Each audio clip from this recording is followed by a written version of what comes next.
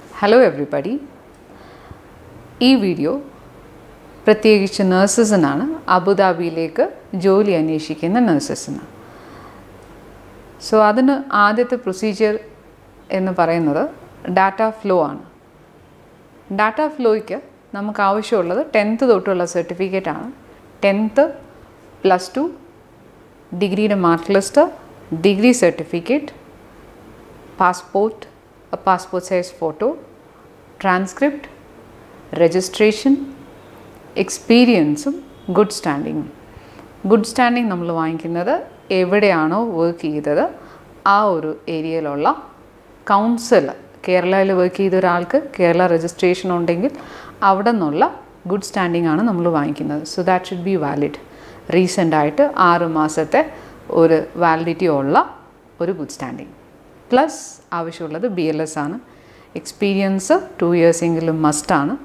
So ഇത്രയും കാര്യങ്ങളുണ്ടെങ്കിൽ ആദ്യം credentials verification ആണ് നടക്കുന്നത്. നമ്മളിതെല്ലാം ഓൺലൈൻ സ്കാൻ ചെയ്ത് സബ്മിറ്റ് ചെയ്ത് കഴിയുമ്പോൾ നമ്മുടെ ക്രെഡൻഷ്യൽസ് വെരിഫിക്കേഷൻസ് നടക്കും. When the verifications R truthful, എല്ലാം കറക്റ്റ് ആയി കഴിഞ്ഞാൽ നമുക്ക് അബുദാബി ഗവൺമെൻറ് അപ്രൂവൽ തരും എക്സാം എഴുതാനായിട്ട്. എക്സാം എഴുതുന്നതിന് നമുക്ക് വരുന്ന നിയറസ്റ്റ് സെൻറ്റർ ഇപ്പോൾ ഇന്ത്യയിൽ വരുമ്പോഴേക്കും നമുക്ക് ഏറ്റവും അടുത്ത് വരുന്നത് കേരളക്കാർക്ക് ചെന്നൈയാണ്. ചെന്നൈയുണ്ട്, ബാംഗ്ലൂരുണ്ട്, even Hyderabad, Delhi, ബോംബെയിലൊക്കെ centres available ആണ്. നമുക്ക് എവിടെയെങ്കിലും ഒരിടത്ത് എക്സാം ഡേറ്റ് അവൈലബിലിറ്റി അനുസരിച്ച് നമുക്ക് എക്സാം ബുക്ക് ചെയ്ത് എഴുതാം. എക്സാം എഴുതുന്നതിന് നിർബന്ധമായിട്ടും നമ്മൾ കൊണ്ടുപോകേണ്ട സാധനം പാസ്പോർട്ടാണ്. HAAD നഴ്സസിന് വരുമ്പോഴേക്കും 2 എക്സാംസ് ഉണ്ട്. ഒന്ന് registered നഴ്സിംഗിൻ്റെ എക്സാമാണ്. Registered നഴ്സസിന് number of questions കുറച്ചുകൂടെ കൂടുതലാണ്. 150 ക്വസ്റ്റ്യൻസ് 3 hours. പിന്നെ വരുന്നത് PN എക്സാമാണ്. PN എക്സാമിന് 100 ക്വസ്റ്റ്യൻസ് for 2 hours ആണ്. സോ ഈ ഒരു എക്സാമിന് നമുക്ക് വരുന്ന ക്വസ്റ്റ്യൻസിൻ്റെ ഒരു ചെറിയൊരു സാമ്പിളും അതെങ്ങനെയാണ് അറ്റംപ്റ്റ് ചെയ്യുന്നത് എന്നുള്ളതിൻ്റെ ഒരു ഡീറ്റെയിൽ ഡിസ്ക്രിപ്ഷൻ ഉണ്ടാകും. So watch further. We'll see how the exam question comes. Now we'll discuss few questions previously asked for the HAAD exam. On the screen, the nurse should observe for which of the following symptoms in a patient who has just undergone a total thyroidectomy. Option A, weight gain. Option B, depressed reflexes. Option C, muscle spasm and twitching. Option D, irritable behavior. As you all know, thyroidectomy is the surgical removal of the thyroid gland, which is done in case of hyperthyroidism. In the anatomical point of view, we should know that there is one more endocrine gland which is situated posterior to the thyroid, that is the parathyroid gland, which secrete the hormone, parathyroid hormone, and is to maintain the calcium level in the body. So there may be chance for accidental removal of the parathyroid gland following thyroidectomy. If it happens, the patient will show the signs and symptoms of tetany or signs and symptoms of hypoparathyroidism. Okay, in the given option we have weight gain, depressed reflexes, muscle spasm and twitching, irritable behavior. So the correct answer is the option C, that is the muscle spasm and twitching. Next, the second question we have, a deficiency of which of the following vitamins can affect the absorption of calcium? Option A, vitamin C. Option B, vitamin B6. Option C, vitamin D. Option D, vitamin B12. Vitamin D is the correct answer. Vitamin D is given for a patient with hypocalcemia or the patient those who are suffering from hypoparathyroidism, because the vitamin D will helps to increase the absorption of calcium from the GI tract. Next, nursing management of a patient with pulmonary embolism would focus on which of the following actions? Option A, assessing the oxygenation status. Option B, assessing the signs of DVT in legs. Option C, monitoring for other sources of clots. Option D, monitoring the patient for cardiogenic shock. Pulmonary embolism is a condition in which one or more arteries in the lungs, that is the pulmonary arteries, are become blocked by a blood clot. If the patient has undergone a surgery or injury or fracture, in such case there will be chance for the formation of blood clot. This clot will move throughout the circulation and it may stick on the pulmonary artery, causing the respiratory distress for a patient. So, nursing management of a patient with pulmonary embolism should be, first we have to assess the oxygenation status, that is, should monitor the saturation level. Then we have to provide then we have to administer oxygen. So, the first priority of management is assessing the oxygenation status of a patient. Next we have another question. While assessing an 85-year-old post-operative patient, the nurse observes that the patient suddenly becomes very anxious, appears cyanotic and has severe dyspnea. The nurse recognizes these symptoms to be consistent with option A, congestive heart failure, option B, pulmonary embolism, option C, COPD exacerbation, option D is the myocardial infarction.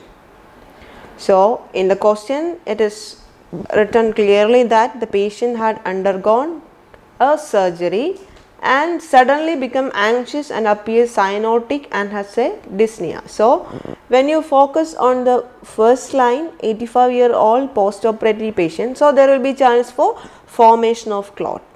And when you read on the third and fourth line, the patient is anxious, cyanotic and has a severe dyspnea. So, there will be problem or there is issues with the oxygenation and the breathing. So, in such case, we can recognize that symptoms are due to formation അല്ലെങ്കിൽ presence of pulmonary embolism, because there will be a clot has been formed and it has been moved through the circulation and it got stuck in the pulmonary artery, that interferes with the normal oxygenation process.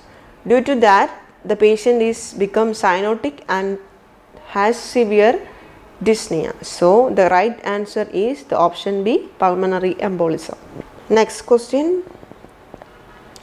Which of the following actions is the most appropriate when the nurse is responding to a patient during a tonic-clonic seizure? Option A, restrain the patient. Option B, protect the patient from harm. Option C, minimize the noise and the light stimulus. Option D, apply oxygen by mask or nasal cannula. So, what is tonic-clonic seizure? It is also known as the grand mal seizure. It's type of seizure which involves a loss of consciousness and a violent muscle contraction. So, the priority of management will be safety. So, based on this question, we should make out that the priority for the management or the appropriate nursing management should be safety. That means the patient will be unconscious and will have violent muscle contractions like a tongue biting and all. So, in such case, we should protect the patient from harm.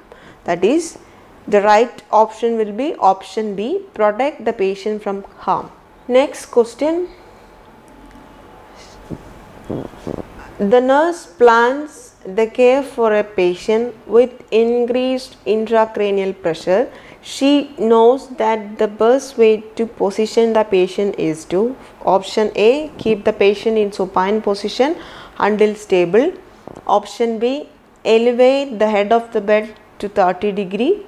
Option C, maintain patient on right side with head supported on a pillow. Option D, keep patient in a semi-sitting position. Okay, now we will see what is increased ICP. Increased ICP, it is a medical emergency which requires immediate medical attention.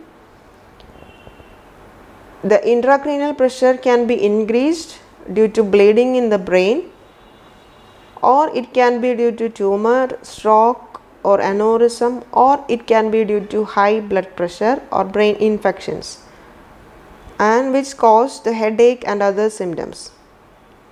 So, in case of a patient with increased intraocular pressure, we are supposed to give head and elevation of 30 to 45 degree in order to maintain the normal pressure, or in order to maintain the normal drainage of the cerebrospinal fluid. So, the right answer will be elevate the head of the bed to 30 degree. Now, we have one more question here. The nurse knows that the greatest risk for a patient with a ruptured ectopic pregnancy is option A, hemorrhage leading to hypovolemic shock, option B, stitches and scarring of the fallopian tube, C, adhesions and scarring from blood in the abdomen, option D, infertility resulting from treatment with a salpingectomy. So, ectopic pregnancy is a pregnancy in which the fertilized egg implants outside the uterus. Once it implants and starts to grow, there will be chance for rupturing of the tube. So, in case of rupturing, the patient will have severe pain in the abdomen, pelvis, and there will be abnormal bleeding and cramping. So, in case of a patient with ruptured ectopic pregnancy, the greatest risk will be always the hemorrhage, which is leading to a hypovolemic shock. Next, an 85-year-old man is admitted with dementia. He continuously attempts to remove his nasogastric tube. The nurse applies cloth wrist restraints as ordered. Which of the following action by the nurse is most appropriate? Option A, evaluate the need to restrain by observing the patient's behavior once every 24 hours. Option B, perform circulation checks to the extremities every 2 hours. Option C, remove the restraints when the patient is sleeping. Option D, instruct family to limit the physical contact with the patient. Okay, now we should know what is dementia. Dementia is a group of thinking and social symptoms which interferes with the daily activity. For a patient with dementia, they will have the symptoms like memory loss, mental decline or confusion, disorientation, irritability and all. Here in the scenario, it is given that the patient is 85-year-old and is having a nasogastric tube. So, in case of memory loss or due to the altered memory, the patient may remove it whenever he feels that and will not be aware about it. So, to prevent that one, the nurse has applied a restraint. So, the principle for applying restraint should be, if you are administering a restraint to a patient, we should have to monitor whether it is too tight or too loose. If it is too tight, it will interfere with the circulation of the distal portion. So, here your right answer will be perform circulation checks to the extremities every 2 hours just to monitor the proper circulation, that means proper oxygenation of the distal portion of the extremity with restraint. So, I hope your doubts are cleared regarding the questions as well as the data flow and exam procedure. If you have any further doubts, you could always contact Medcity International Academy.